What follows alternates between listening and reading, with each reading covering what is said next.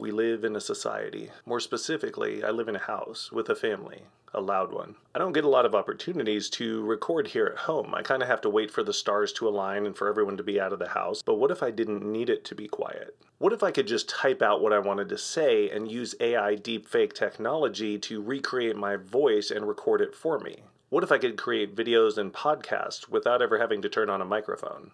That would really be something, wouldn't it?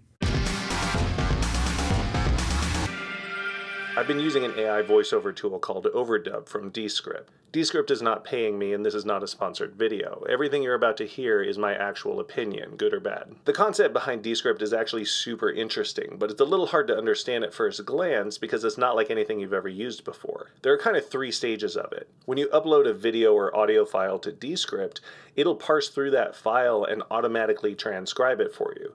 It's not perfect, but it gets it pretty close, and then you can make minor edits to correct it. Now, automatic transcription on its own is a very compelling feature. That's pretty awesome to have. But that's only the beginning. It gets better. Once the media is transcribed, you can actually edit it just by changing the text. It remembers the timestamps for every piece of text, so when you move the text around, it'll edit the audio or video file behind the scenes and recreate it for you. Normally, you have to go into editing software like this and chop things up and move them around based on the audio waveforms. And it's kind of a pain in the neck because just looking at the waveform, you can't really see what it's saying. You don't see the words that were spoken, you just see the shape of the sound. In Descript, you can actually edit the footage based on the spoken words themselves. It's nuts. Watch this. In Descript, you can actually edit the footage based on the spoken words themselves. It's nuts. Watch this.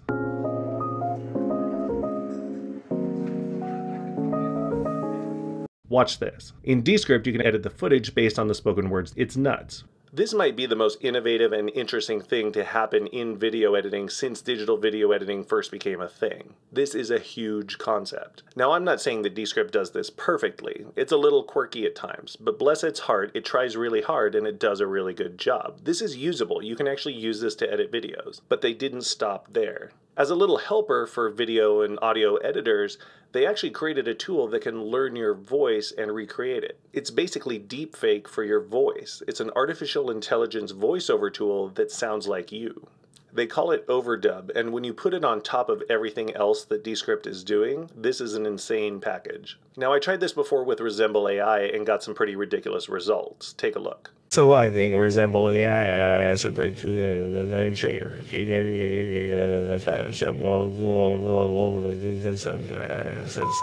so I hope that everything we're going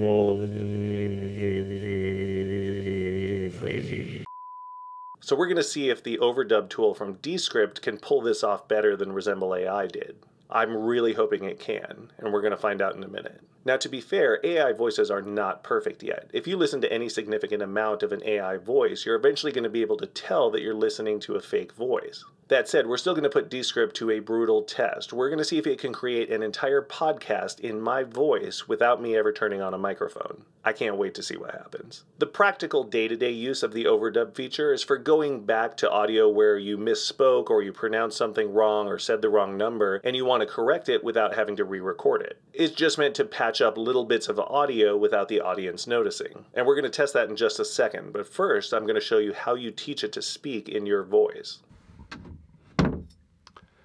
Welcome to my closet. Artificial intelligence has to be trained. You have to give it a bunch of samples of your voice so that it can learn not just the phonetics and pronunciation, but also your intonation and pacing and other factors. And it needs a lot of examples to do that. The more examples you give it, the better the pronunciation is going to be. Descript gives you a predefined script that they want you to read in order to train the Overdub voice. I think it's scripts from the show Planet Earth, which is kind of weird because it makes me want to read it like a nature documentary. You'll want to do it with a good microphone in a quiet room. If you do it in a place that has a bunch of reverb or junk noise, that's going to come out in your recordings and it's going to show up in your artificial Overdub voice. So I'm going to hide out here in my closet. All the clothes and stuff are good at absorbing sound and the air conditioner's not too loud in here.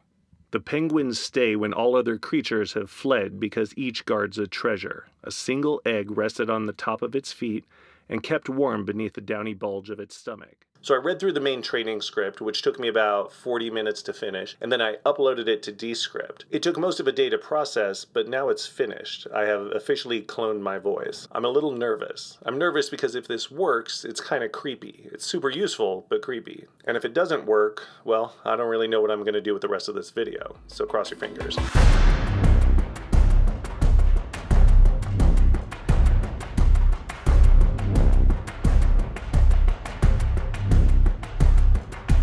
Testing, testing. Is this thing working? Can you hear me? I hope this works. Well, that sounded a lot like me. This might actually work. Okay, now we're going to put this to the test in two different ways. First, we're going to use it as intended, patching up some pre-recorded audio, tweaking some words so I don't have to go back and re-record it. And then second, we're totally going to abuse and exploit this thing and see if we can recreate the secret fantasy of every content creator, which is to be able to create recorded content without actually having to record yourself. I have no idea how this is going to go. We're going to find out. Here's a quick recording I made earlier using my own voice. So much depends upon a red wheelbarrow glazed with rainwater beside the white chickens. Now, William Carlos Williams is a pretty good poet, but I think there are some opportunities for improvement here. For example, instead of a red wheelbarrow, what if it's a Ford F-150 Lightning? And instead of white chickens, what if it's velociraptors? Can Descript help us transform the world of poetry? Let's find out. So much depends upon a Ford F-150 Lightning glazed with rainwater beside the white velociraptors. It wasn't flawless, but that was pretty good. If you slip that kind of audio editing into a larger work, it's likely that you can get away with it without much of your audience knowing. Okay, now the real test. It would be amazing if I could create an extended passage of text using my own voice without having to record it on a microphone. Then I wouldn't need the house to be quiet. I could just type something out and then I have content. Theoretically, this would let me create a ton of additional content. I could dig up old articles that I've written and turn them into podcasts. I could even turn them into videos. I can do a quick intro on camera and then let Descript do the rest of the video without me showing my face. I don't know if I actually want to do this, but it would be interesting to find out if we can do it. Now, Descript's overdub feature wasn't built for exactly this, so it's not fair to expect that this is going to turn out perfectly. But still, we have to put this to the test and find out how well it does. I've grabbed an excerpt from an article I wrote some years ago about product design. It's exactly the kind of thing I would dig up and turn into a podcast if I had enough time. I'm going to put this excerpt into Descript and then use overdub using my voice to recreate the entire thing. From scratch, no recording, no microphone. So I want you to watch this all the way through and then let me know your thoughts on how Descript handled this using their overdub feature. And it should also be noted that I only did one of their training scripts. There are also 2 additional training scripts, so if I put another hour and a half toward this, I can better train the voice and get even higher quality out of it. And I'm going to do exactly that in a follow-up video to this one. There's a reason why pretty much every attempt to build a utopian community has failed. It seems like every architecturally minded genius eventually takes on the mental exercise of designing a perfect community, but none has really succeeded. Almost inevitably, they wind up becoming struggling tourist traps or half-finished ghost towns. Some achieve an awkward but functional equilibrium. The luckiest among them are probably those that remained unbuilt fantasies. The main problem is, as usual, that people are complicated. Anytime someone feels like they've got humanity all figured out, they're ultimately proven wrong. They always miss something, or hundreds of things. If you live in a master-planned housing community, for example, you know that feeling. It's probably a very pretty and convenient community, but deep down, you feel the artifice. It feels like you're living in the Matrix, despite all the careful consideration put into making you feel exactly not that way. It still does, and it bugs you a little. Now consider the feelings stirred by some of the world's most loved cities.